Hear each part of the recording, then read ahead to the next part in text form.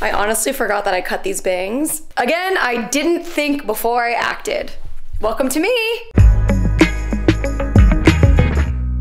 Hi, my name is MeganBatoon. If this is your first video, welcome. What a great time to come because things are about to change drastically. For everyone asking on the last video, what happened with the snake? Honestly, I don't know, and I am not in love with that verdict. I went inside to call my boyfriend to ask what I should do about a snake, and by the time I got my phone and came out, the snake was gone. So, to be continued on that one. Okay, so this is the living room. I will give an unofficial tour because I know I said that I was gonna do a tour of the LA place whenever I moved. I didn't, so instead I'm going to show you a tour of the new house with all of my stuff from that place and storage. And you know what? It's gonna be better, and this is why, is because you will get to see it from the very beginning, the very start, before I do anything. All I've done is place furniture, maybe style a few countertops, and hang a picture or two. I have not touched the walls, nothing. So really, we're going to build this house together, and we're gonna learn about ourselves along the way. This is so crazy that I'm gonna actually be able to work on this house. I don't even know where I'll start. This is what I've learned in my time working with interiors and doing it yourself, is one room at a time, and don't start a project until another one is finished. I'm learning myself and I'm learning what I can handle, and if I don't finish one project before I start another one, that project is never going to get finished. Like in my office, I was like, oh, I'm gonna do such a cool arched built-in desk. You know what? That was my first like woodworking project, and I barely finished it. That's the other thing too. I never posted videos. Well, I never posted videos of what I was working on because I never finished the projects I was working on before I started a new project that overtook everything else. And then my brain went somewhere else, hyperfixate on something else, and then I never finished that project. So honestly, that was gonna be a really awesome arch. Imagine that it was. I'm no longer mad at myself for like not finishing things. I'm just like, yeah, that sounds like me. Imagine that it was finished. That's a fun thought. However, I am learning that I need to be managed in a small container of a room at a time. So with that being said, let me show you all the rooms in this house so that whenever I start working on them, we have the before shots. We'll start in here since we're already looking at it. So right when you walk in, this is what I was doing this morning. Okay, usually it looks a lot better than that. You know what? This is real. I was gonna like zhuzh this and make it look perfect. That's Instagram. If you want that picture, check out my Instagram. This is real life. So when you walk in the front door, this is the first thing that you see. This is an entryway console table that I styled with some of my favorite interior books and a few of our favorite pieces. I wish this lamp was on, but one, there's no outlet down there, and two, it's also vintage from Italy, so it has a European plug and I can't plug it in. But imagine that it's on. To answer some questions from the last video, where are the cats? They are in LA being watched right now. I'm going to bring them next week because I didn't want them to be here when everything was getting settled. It just would have been too chaotic. And I'm glad I didn't bring them then because obviously the snake last time, and I've learned now to keep the door shut. So cats are coming. Two, where's my boyfriend? He is currently in LA watching the cats, but we bought this house together, and so the decor is kind of an amalgamation of both of our personalities and passions. This is a massive stone stacked fireplace. It takes up a lot of visual real estate and physical real estate in the living room. It's very cool. I've never had a fireplace before.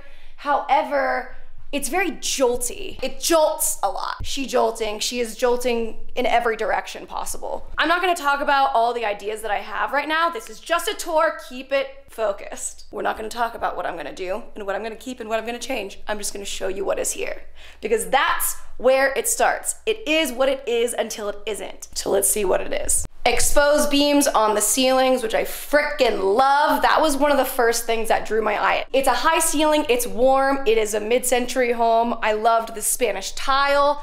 That was a big yum yum. I actually don't know which way to go because I've never toured the house before. I'm just gonna start at the furthest corner of the entire house, which I guess will be the bathroom. Everyone's favorite first room to see. This was unplanned, but this kind of became like my Athena cauldron. I had this sconce, and this is from her Benny rug collection. Surround yourself with work from people that inspire you. Okay, so this is the guest bathroom. Before we go any further, I think it's important to say that this place, before we purchased it, was staged as a medieval experience. So everything you see kind of has that undertone to it. What I really do like is that this is a guest bathroom and it has a double vanity. Not a lot of times do you see the guests have a better bathroom than the primary suite. The shower is big, it's got shower niches, it has a bench. Although when you build these benches, they need to have a decline so that the water falls and scoots down into the drain. This is not built that way, so you just get a lot of water. I will be redoing this room. Again, we're not talking about what I'm doing. It's gonna be a problem. It's not a problem now. However, the floor, it's this stone look, but not only does it look like stone, they went ahead and made it feel like stone too. So it's really scratchy and I am kind of glad that you can't feel it from here. This is the guest bedroom. Usually it doesn't look like this, but I just got a package from Brooklyn and I instantly ripped off all the sheets in the primary bedroom because I'm just too excited to have the real sheets on my bed. All of these were placeholder sheets that I had honestly in the back of my car. So truly not too much to see here, so we'll just keep it moving. This is the primary bedroom and this architectural detail absolutely floored me, and I think it might be one of the main reasons why I submitted an offer. The bathroom door arch.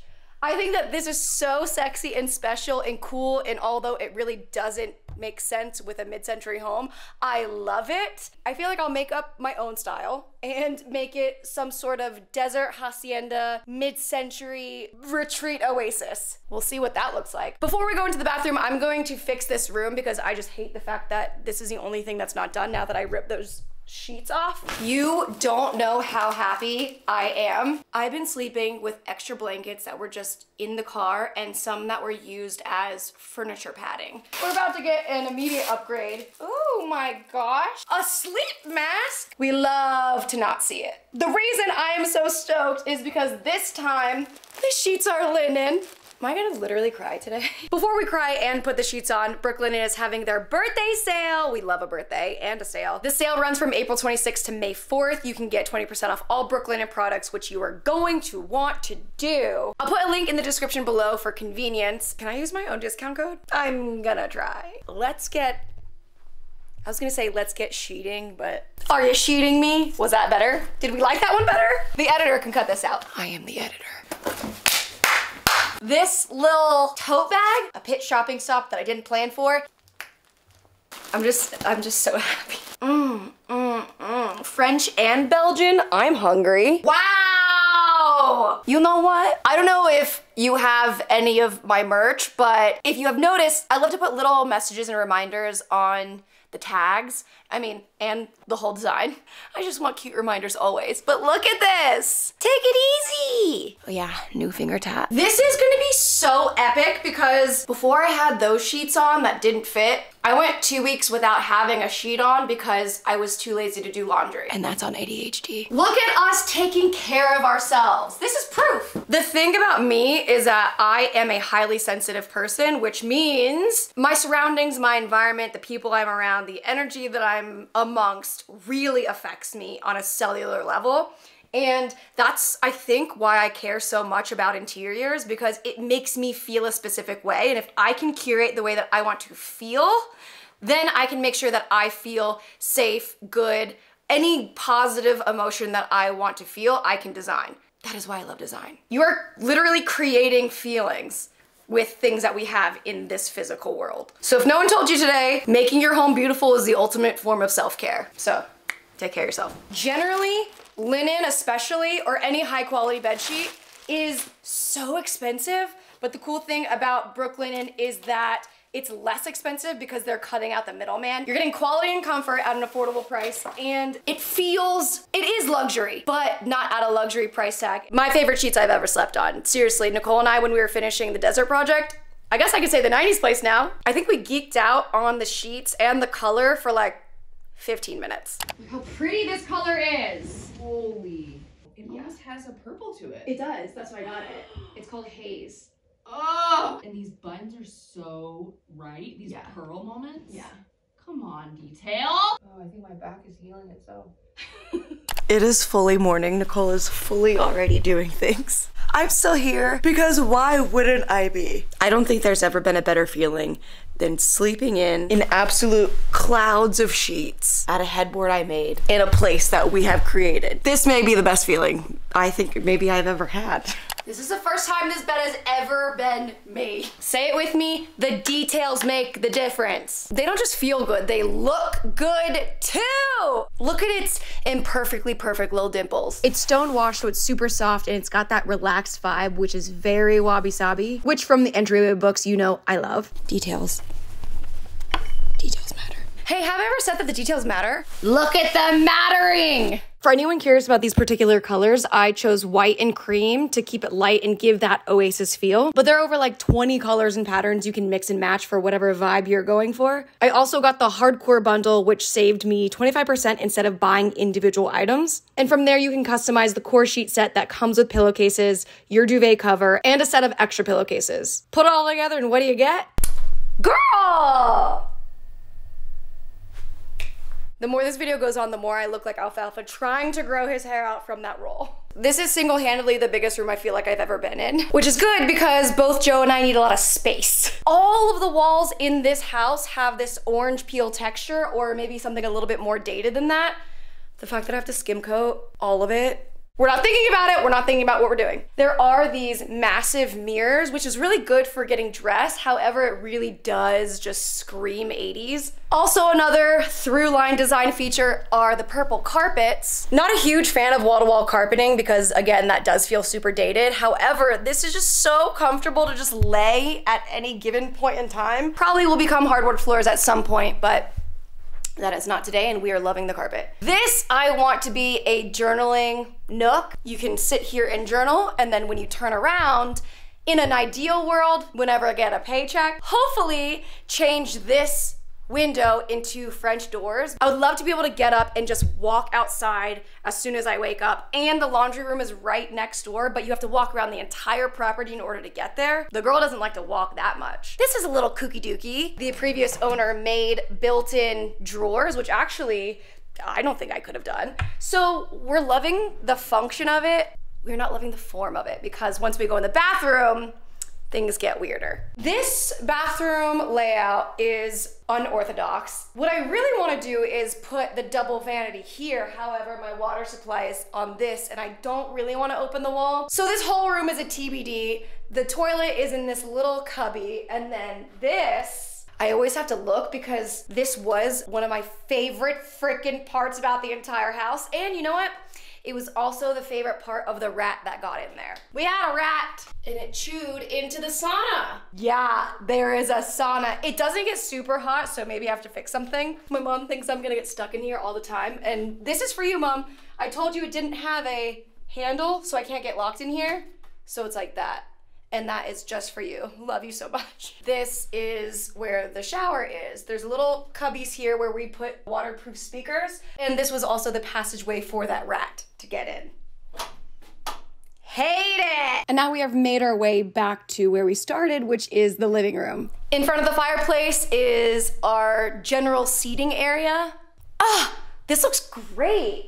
Oh my gosh. I threw everything together and like zhuzhed it. I've never seen it like this before because I'm looking at it and I'm looking at all the things that I would change, but I'm not seeing what I've done so far, which is honestly, that is a life lesson because a lot of the times we're so focused on what we haven't done that we don't actually get to see with clarity everything that we did do. And everything that we have done here is really good. And that for now can be enough. Ugh, that took forever to get that mindset, but here we are, it feels great. This is a little reading nook. I've actually only sat there once, but little gatos love it. If you follow me on Instagram and you saw last Christmas that I went home and my dad gave me an architectural print of our first house, I got it framed and it is gonna go in my studio, I think, but for now we just don't have enough art. I wanted to fill the space to make it not feel so sparse. And this really worked out. This is my bedroom. Look at all the space that I was grounded in. We love it, we love it, we love it. All of it will change at some point, but we love it for now. Walking through the living room, then you reach this little dining nook area. We plan to have a lot of entertaining parties slash get-togethers here, so This table I really love because it's an extendable table. The burlwood bar, keeping it with the 50s theme. I really wanted to pull this back down into the 50s and not so medieval, just so you can get the layout. So you walk into the living room, then there's the dining room, and then you push this way, and now we are in the kitchen. She's still jolting. We are always jolting. We're jolting to the top. I really like the kitchen space, the fact that it ties into the living space so that if somebody is prepping food here, then they can talk. However, the kitchen island was not sold with the house. So I'm gonna have to make a kitchen island at some point because I do want somebody to be able to be, wow, look at that. This is also like me learning how to film in this new space because this is the first time that I'm like showing it. I want people to be able to sit here at the bar and somebody being here prepping and then talking to everyone. Somebody could be at the bar, somebody can be at the living room, someone can be here eating a moose-bouche moment, and then somebody can be over here prepping. And for everybody is like, wow, you want a lot of people to be in your space, and I thought you were the biggest introvert. I am the biggest introvert. When I'm with people that I love, am comfortable with, and inspired by, I become extroverted, and I still need time alone after spending quality moments with people I love to get back to me so that I have energy and my cup is full enough to show up in a group of people and feel not dead. Little breakfast bar. We have dual ovens, which are actually really small because I think they are still maybe from the 50s. I don't know. I wasn't there. I'm not supposed to tell you what I want to do right now, but I'm just gonna say, how cool would a microwave / air fryer be here and then an oven on top? That's all I'm saying. I'm not saying anything else except for that. The cabinet doors don't close all the way. I do like the amount of wood in here. I think I want to make it sexier, so maybe like a walnut. Ugh, I really want to do like wood on wood. I think that would be so amazing. Like a walnut cabinet, white oak pulls. Ah, we can't talk about it. It is an interesting layout too because this happens here and that doesn't like fully makes sense to me. So I'm gonna have to like do some built-ins here. But we're not talking about what I'm gonna do. Then we walk into this room and this room is staged. I live here. This is not for sale. This is what we're calling the media room. Right now we have the Lovesack Theater set up. This is a desk where I'm currently editing all my videos before I renovate the studio. It's kind of like a production house in here. This is where all of our equipment is. This is what it looks like on a normal day. This is a Murphy bed. We are going to maybe make it a built-in situation. I don't actually know. Probably say goodbye to this wall, but we're not there yet. Going outside, we have a little conversation set up where the tray is about to fall off that table. Outdoor dining, this was my old office desk. A little intimate peel-off situation. And my old day bed that we put under this tree and I love, even though it gets really dirty. If you walk across the yard, then you come into the studio here. This is why I'm not working in here right now. So this is where I will be editing my videos. This is where I will be shooting my videos. But for now, it is where I'm storing all of my sconces. It's like the inside looks so good and it's just this. This is literally the Wizard of Oz. This is behind the curtain. You have my creative art studio and I'm gonna put a door here because this is going to end up being the wood shop. Oh my God, I have a wood shop! But for now, it is housing all of Joe's workout equipment. We have some faux brick paneling that I get to work with. And here's a neat little, do you want to know the best part? When this becomes a wood workshop design studio, then you just open this up. This is the creative process when you walk into the studio. Ooh, I want to get inspired. Flip through a book and you get inspired and then you go, ooh, I want to design something. Then you come over here, my measurements are right, let's go build it. Then you open this door and then you build it. Then you walk out here and then you go, come on, this is real life. We don't love opening this door because it just feels a little like, This room is undecided on what we want to do with it. Maybe it'll be a gym, maybe it will be a bathroom. Currently, it kind of doesn't have walls. I mean, it does have walls, but the walls aren't touching and the bottom looks sketch and also there's no ceiling. In this part, we have a little homage to Trunchbull's Chokey. This should probably be the first room that I renovate, but knowing me, it won't be. Good morning, I am in the car. I am on the way to sweat my tits off. Also, same shirt, that's on sustainable fashion / not taking a shower.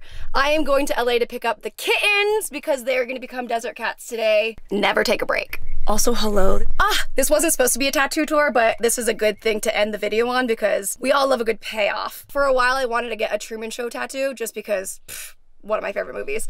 This is the tattoo that I got. I photoshopped it 20 minutes before we got to the shop. It says, "We accept the reality of the world with which we are presented." And it's got a little staircase because of the iconic staircase scene. I like it because it's secret until it's not. Okay, until next time, have a great day with the rest of your day, and I hope that you find something that makes you happy that you're alive and do that thing. Also, Brooklinen, again, having the biggest sale of the entire year for their birthday. It goes from April 26th to May 4th, so the clock is a little bit ticking here. The link is in the description. You'll get 20% off any Brooklinen product. Get it while you can get it. You're not gonna forget it. You won't forget it, you won't miss out. You will miss out if you forget it. And that's how it is. I'm MeganBatoon. It's just a tip, we're not legit.